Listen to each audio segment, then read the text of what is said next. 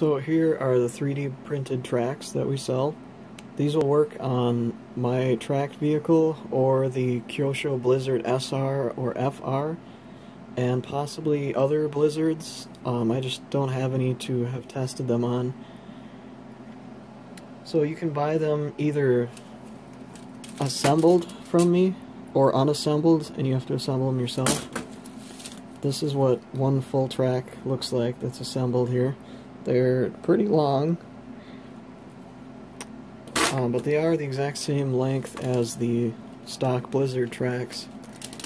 They're a shorter width though. These ones were kind of aimed towards more of like a, almost like a construction type of track instead of a snowcat track. Because if you want your machine to run like a snowcat, I would suggest just buying the Blizzard tracks. But these should be some nice summertime, you know, not in the snow tracks. But these probably work good in the snow as well. So if you buy them unassembled from me, I'll quick show you how to assemble a couple links, because it's the exact same throughout the whole thing. So each link, there's 3 pieces. There's like the main link, like these ones here, and then there's 2 track or wheel guide pins. There we go. But what these do is when they're actually wrapping around the wheels or on the bottom, you know, the wheel can't hop over the groove there. So for each track, what we need are 2 of these, and there is no right and left. There's just one type. And then 1 of these, and if you'll look on these, one side, my camera will focus in, one side has like the printed layers in it, and the other side is smooth. And then this side, there's a smooth side, and the side where there's like the cleat on here, like a tread.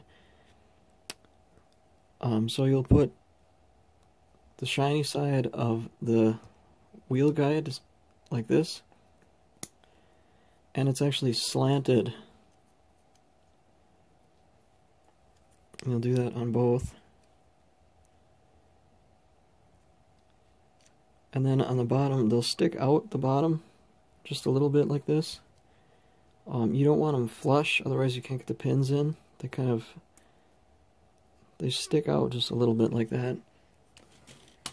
And then I suggest when you start your first link on your track, that you leave, like, let's say we're starting a brand new track here. Sorry, my camera's focus is being weird. But yeah, start one with the links like that, and then use a blank one without putting the links in.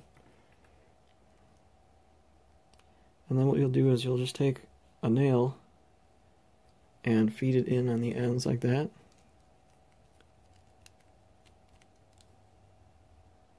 And I just push it a little bit by hand to keep them from falling out. And then I'll use, sometimes I'll just do it right on the table. Like you just push the nail down like that. You can, actually that's probably the easiest way, if you can see that. Or I'll use like the end of a tool of some kind. But you don't want to go very tight. You kind of leave like a little bit of slack like that, so it's nice and free hinging like that. And then we'll leave these 2 out until we like finish the track. You can kind of see how I did that here. Otherwise, as you're going, you'll have to keep fighting these, because the pins that we put in here are what hold these on. So these will fall out because we won't be pinning that until we, you know, complete the track and then connect it on the other end. But here, let me show you one more. So I'll take a new link.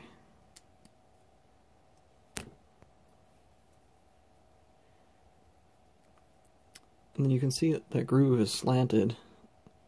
So, you know, when you put it in there, this groove is what the nail actually catches on. Because you can see on the ones that we put a nail in already, it makes these pieces like solid so they don't actually come out on their own. And you don't need glue or any screws or anything.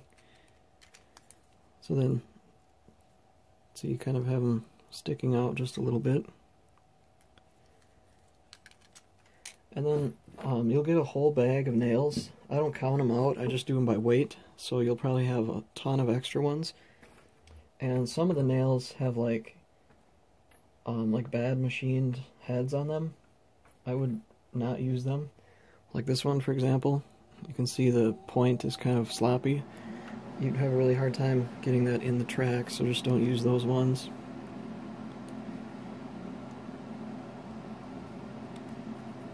And then as you're pinning it, if you can't get it all the way down the track, it's because these are sitting too high or too low. You gotta make sure to line up that groove on the inside. And then I'll do it on the wrench this time here.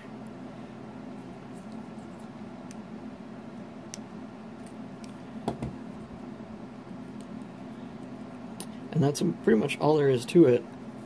Once you get all the way done, like on this one here, I believe it's 47 links, give or take 1 or 2. I think I was using 47 on mine, for each side. But once you put it on your machine, then you'll want to put in the other 2 guide pins, and then push the nails in while it's on your machine. And I think for me it takes anywhere from 1.5 to 2 hours to pin all of it's around 100 links.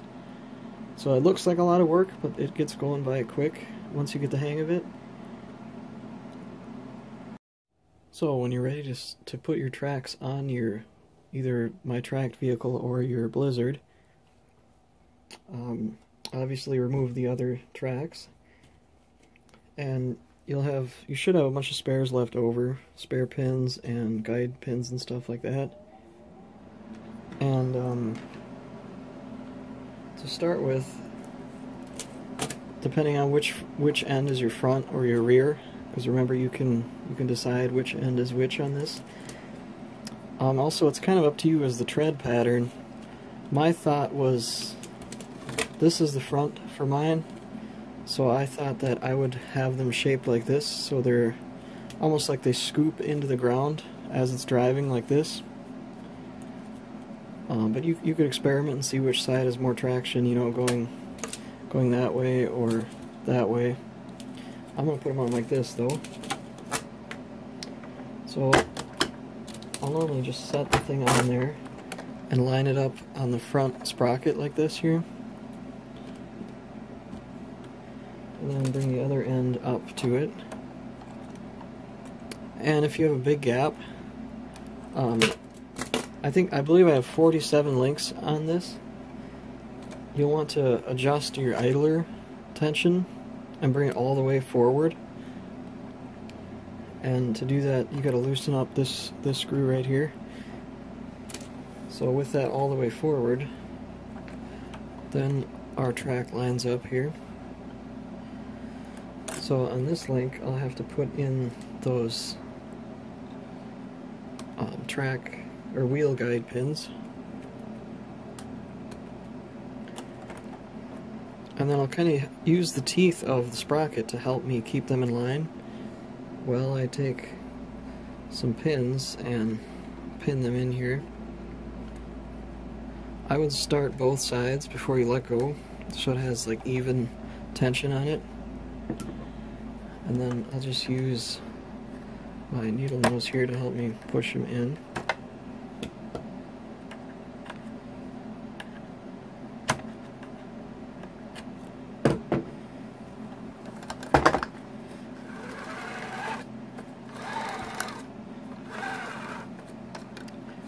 And depending on,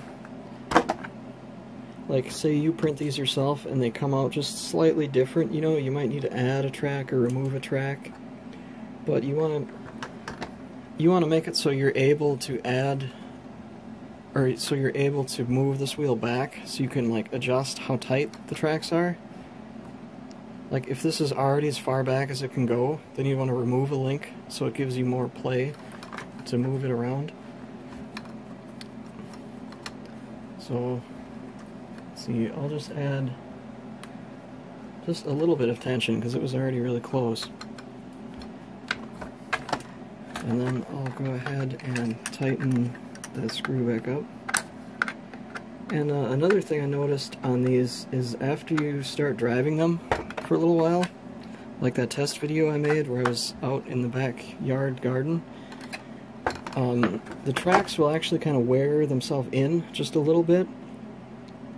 So after a couple of runs, you'll notice your tracks are really loose. So you just come back and adjust the tension backwards a little bit.